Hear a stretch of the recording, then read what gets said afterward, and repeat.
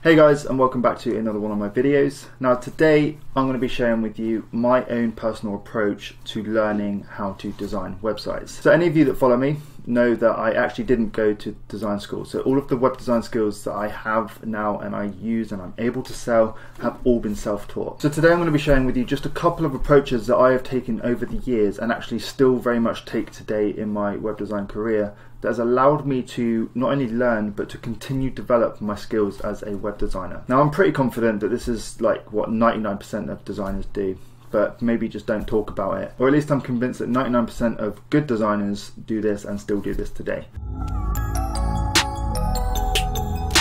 Before we jump in, let me know how you currently get your web design inspiration and how you are perhaps self-teaching yourself at the moment, or even if you're at design school, let me know down in the comments. I'm super interested. Now guys, in order to develop yourself as a web designer, the bit of advice that I'm about to give you today, I think you are going to find super useful. So make sure you stick around and listen to it. Now the first thing that I would do when starting out as a web designer was go to a website that I would find inspirational. So as you can see here, we have a website which is Apple. Everybody knows what it is, or who they are, shall I say. They're pretty much top of their game, not only with their technology and their products, but actually with their website as well. So it's actually a very good place to go to draw inspiration from and learn from.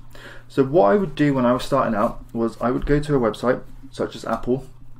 Let's go to a product page, for example. So take this page, for example. It's an incredible page. But what is great here is looking at how they use all of their negative space around here, how they use their font weighting, their font sizes, their buttons, the image sizes, and all of those important elements within a website which new designers actually overlook and don't quite identify. So what I recommend you do is visit the likes of apple.com or another inspirational website, and I want you to copy it. I want you to copy it as best as you possibly can so you end up with a like for like version. Now you might think this sounds pretty weird, but actually what this does is it teaches you a lot of things. It teaches you about font sizing, line heights, negative space, colors, image sizes, all of those important things that actually define a good designer from a bad designer.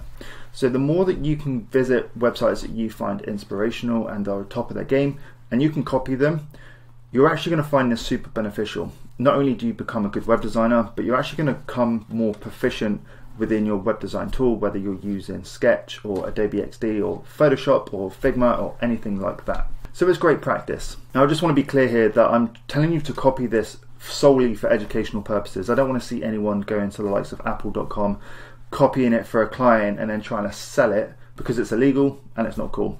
Now where else do I go for inspiration? Well, I actually go to dribble.com, and I have done for a very long time. Now if you're not sure what dribble.com is, it's essentially a community of high-level designers which go there and share their work, and it's a very fantastic place for you to go and find inspiration from other top-level designers, be it UI design, mobile design, and more importantly web design. So go and check that out. So here we are at dribble.com, and actually what I used to do and what I actually still very much do is turn to this place in order to find inspiration for my projects.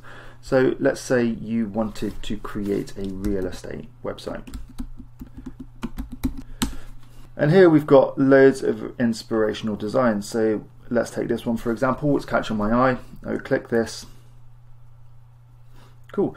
And basically what I would do is look at this design and think, okay, this looks great, but what is great about it? Now there's two things that you can do here. When you're learning, you could go ahead and try and recreate this in your own style or using your own colors, your own fonts and things like that. Because again, it's going to teach you these fundamental processes in order to build a website, be it line height, white space, font sizing, all of those things. So I often get asked, where do I turn for inspiration when I start a new web design project? And actually the answer is I turn to Dribble. It's something I've done for a very long time, and it probably isn't going to change anytime soon. So what I would do is I would find a style, a design, a visual composition or layout that I feel resonates with me and the project that I'm working on, and I will take inspiration from it. And I'll even go as far to somewhat copy it, but in my own style to meet the client's brand or requirements. And we'll touch on this a little bit more in a minute. So where else would I go for inspiration? A great place that you can go is to a website called Awards. The websites on here are absolutely fucking insane. So I definitely recommend you go and check this out. So if we scroll down, for example, you'll have like sites of the day, nominees for awards, and you know, looking at them, they don't look like all that much, but you know, trust me, if I was to just click on one, let's go, there we go, mobile site, or should we go this one, Lunya. So if we click on this arrow here, it's going to load it within a new tab. Cool, so we're at a new website, and if we scroll down, just see how things are loading, see how the visual composition is, how things are laid out, font sizes, all of those things. Try to understand how the website works and how it functions. And again, for educational purposes, I would even recommend that you go and try and reproduce this within Figma or Adobe XD. Yeah, always turn to inspirational sites or turn to websites that you can gather inspiration from and utilize the work of other great designers and other great companies, and try and find a way to utilize that within your own website. Now, I need to be clear here, don't just copy things like for like and start selling it. This is purely for educational purposes, and this is how I learned to design all by myself. So as I briefly mentioned a minute ago about the line between being inspired and somewhat copying. So there is definitely a line, and I'm going to try and explain to you where I'm at with this line. So I'm always browsing the internet and I'm coming across websites that just look absolutely insane in my opinion. So what I'll do is I'll make a note of that link, or what I would do is take a screenshot or something, and then later when I'm starting a new project, I have this bank of inspiration that I can go to in order to get an idea for colors, fonts, layouts, all of the things that are important that make a website unique, and then I can start producing my own visual composition from my bank of inspiration. So I've got a website here, and as you can see, it's a fairly interesting layout at the top, and actually what I've done here is I've utilized this within my own personal portfolio website. Now I was really inspired by this because I quite liked how the text was you know, flipped around on its side, going vertical rather than horizontal. We've got nice bold text down here, and we've got an image that takes up the entire right side. So to be honest, it's fairly simplistic, but I think what drew me to it most was this text that was here. So what I wanted to do was I wanted to take inspiration from this and somewhat copy the layout and use it for my own agenda.